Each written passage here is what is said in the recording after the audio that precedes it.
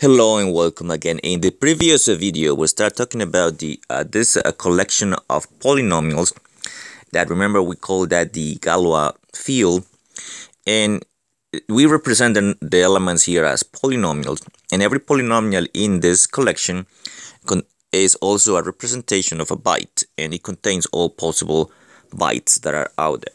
So what we're gonna do now is talk about a couple of operations in this collection, which is addition and multiplication. And remember, the reason we are doing this is because this is going to help us do the operation of columns, or the transformation in the columns that we need for the advanced encryption standard. So this is all part of the specification of the advanced encryption standard. All right, so what operations are in here? So in this Galois field, and there are two operations I mentioned: addition, which is addition of polynomials, but the addition of polynomials is going to add the coefficients, just addition with using the sort of addition. So for example, now let's take an example here. So let's say that I have two polynomials in the Galois field. So let's choose, for instance, something like this, like x to the fifth plus x squared plus x plus 1. Now that is an element of this collection. Remember, all the coefficients are either zeros or ones. And let's assume that I want to add to this one. Let's say I want to add x to the 4 plus x squared plus x. Let's say we want to add them together. So you will add them as the similar way that you add polynomials. So you add the coefficients, but in this case, instead of doing the addition as normal addition, like 1 plus 1 is equal to 2, then remember that in XOR, where that is 1 plus 1 is 0. And 1 plus 0 is 1, of course. So, okay, so what happens here is, okay, let's look at this polynomial. So the largest power that you see here in all of this is x to the fifth. If I could combine this with any of the powers here, I will do that with XOR, but there is no other x to the fifth there. So I just write down x to the fifth. Now the next power will be x to the fourth. Now x to the 4 this is the only x to the 4 there. I don't combine that with anything, so I get x to the fourth. Next thing, I look for x cubes. There are no x cubes here, so I just leave it as it is. Now then I go to the next power, will be x squared, so x squared plus x squared. Now remember, the way you add polynomials is you add the coefficients. X squared here, we're assuming that it has a coefficient of 1, and this x squared also has a coefficient of 1. Because I'm adding user and source, so what I'm really doing here is 1 plus 1, and 1 plus 1 is 0. Now remember that, so 1 plus 1, or 1 sort 1 is 0.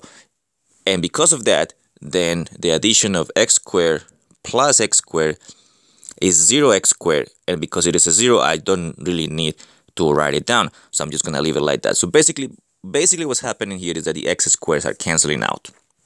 That is the idea. You take a power plus the same power. If you add them together, they just cancel each other out. Now let me indicate that with, let's say, with some color here. Let's say, so these two guys are canceling out. Now if you go to the next power, which is x here, so this guy here, a similar situation is happening because I have a coefficient of 1 and a coefficient of 1, so 1 plus 1. In this case, remember, the addition is sort, so 1 plus 1 will be 0. So again, the x's here cancel, and so let me just write it down like this. And finally, I get to the point where I need to write down a constant, or add the constants if there are any.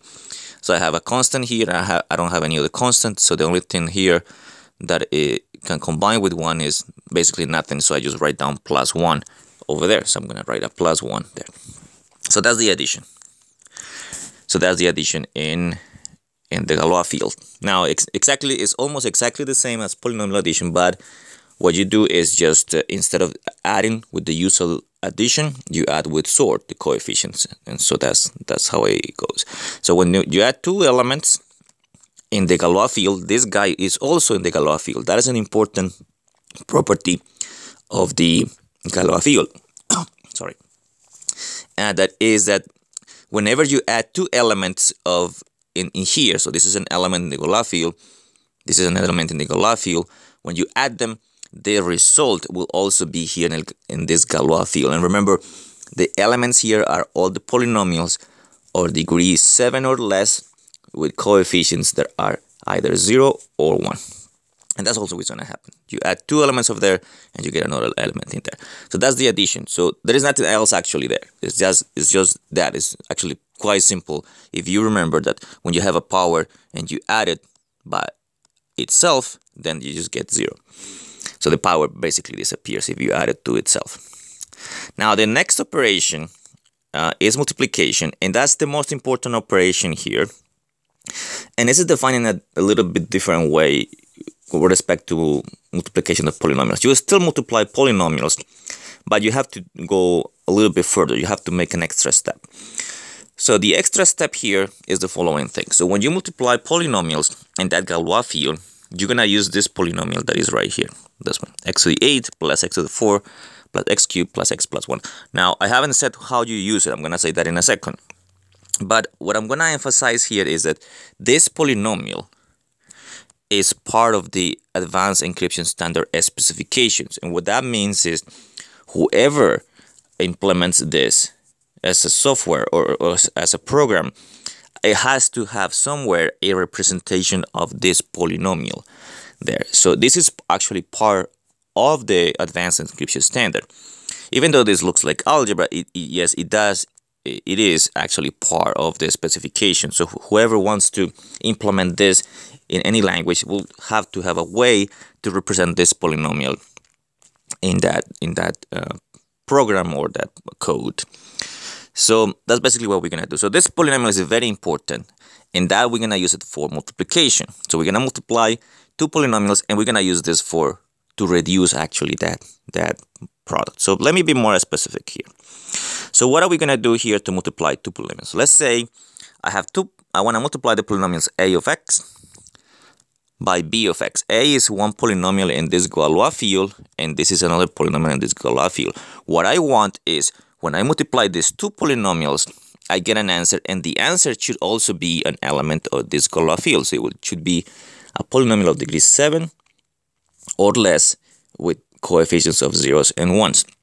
And the way you do it is like this. So I kind of wrote it down over here. So what you do is you multiply the polynomials as you multiply normal polynomials. So you just use the distributive law and the law of exponents to multiply. But you don't just leave it like that. You model the polynomial. So what I mean by that is that you multiply these things here. So what you do is you multiply these two polynomials, and you divide this multiplication, whatever the answer is, by the polynomial p of x. So we actually have to do a division of polynomials here. And this mod here, it doesn't mean that is the quotient is the remainder of that division. So we're gonna go use remainders again. So what we do is, again, if I want to multiply two polynomials, a of x and b of x, what I do is I multiply them as normal multiplication of polynomials, and then what I do is I take that result, I divide it by p of x, and I take the remainder of that division, and that will be the answer. That will be the multiplication of these two polynomials here. Now let me do an example here. So let's say, for example, I want to find this multiplication. So let's say I want this x squared plus x, which is of course an element of the Galois field because it's a polynomial of degree 2, which is less than 7, and I multiply by this other polynomial, which is also in the Galois field because it's a polynomial of degree 3, and of course the coefficients of these polynomials are 0s and 1s. So they are these two are in the Galois field. Now, you don't actually have to do this to do the multiplication, but just to emphasize, this polynomial x squared plus x, the one that is right here, is a representation of this byte that is right here. So it's a 0 constant. It has a 1x squared, and the rest, I don't have any of the powers. This polynomial is also a representation of a byte. It's this byte that is right here. So it has a constant here, it has x, and it also has the third power of x. So this polynomial here and this polynomial here are both representing 2 bytes. So basically what we are actually doing is multiplying these 2 bytes in the way of doing the representation here. So let's go ahead and do that multiplication. So what do we need to do? So we need to multiply them. We need to multiply this polynomial times that polynomial. So let's do that in here. So let me use another screen here. So let's say I want to multiply x squared plus x multiplied by x cubed plus x plus 1. And so we're going to just do multiplication. We're going to do normal multiplication here first. And then if necessary, we're going to find the remainder. Now, sometimes you don't have to find the remainder if this product has degree 7 or less. The only case in which you do that remainder is when this product actually goes over a degree of 8 or more. So in this case, let's see what happens. So I have the polynomials here, x squared plus x multiplied by this one. So you're going to use distribution or you FOIL if you prefer to call it like that. So I'm going to multiply x squared by x cubed, x squared by x, and then x squared also by 1. All right, so let's do that in here.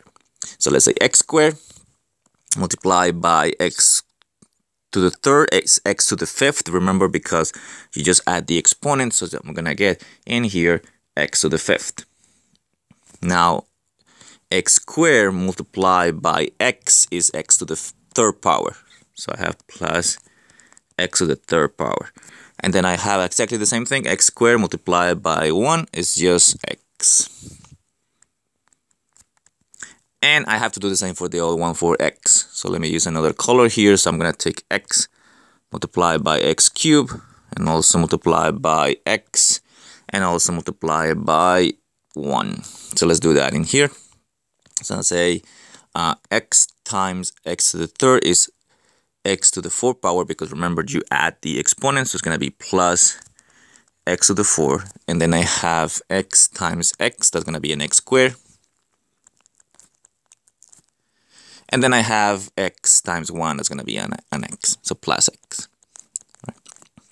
So that's up to this point, that is just a normal multiplication of polynomials.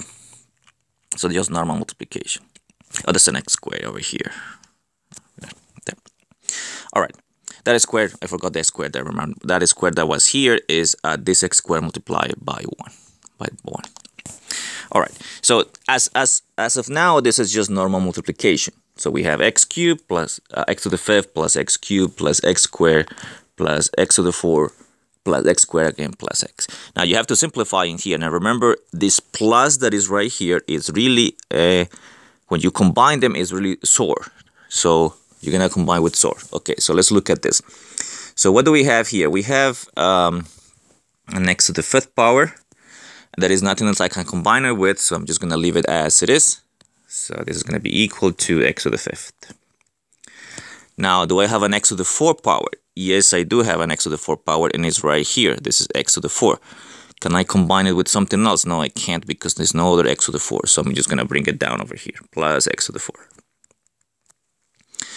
Now, do I have an x cubed? Yes, I do. We have an x cubed. Let me mark down the ones that we put down already. So I have x to the fifth, x to the 4.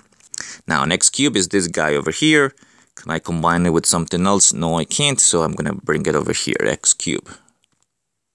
So plus x cubed. And I already did the x cubed there. So x cubed. Done. Now, the next power should be the x squared. If I do have an x squared here. Oops, let me just remove that.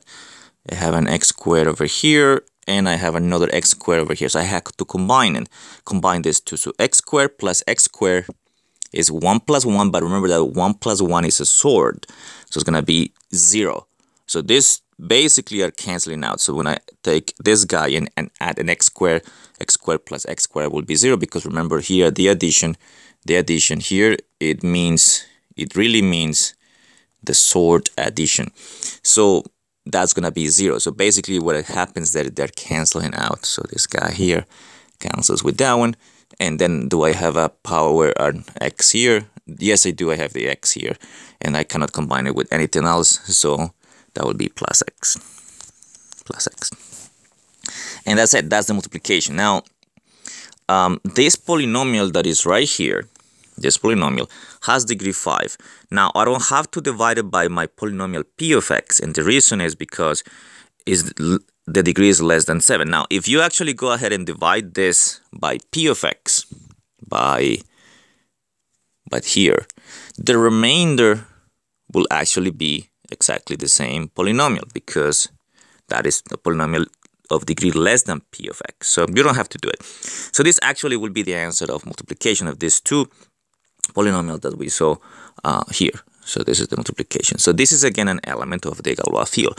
Now, if you want, you can write down the representation of this polynomial as a byte. So let me put another color here. If I want to represent this as a byte, then what you need to do is write down the coefficients of the powers. Okay, so start with this, with the constant. I don't have any constant, so I have to write down a 1. I have an x here. Sorry, I don't have a constant, so that's a 0, of course. 0. I have an x. What that means is I do have a power of x. So I'm going to write down a 1. I don't have an x squared, so I write down a 0.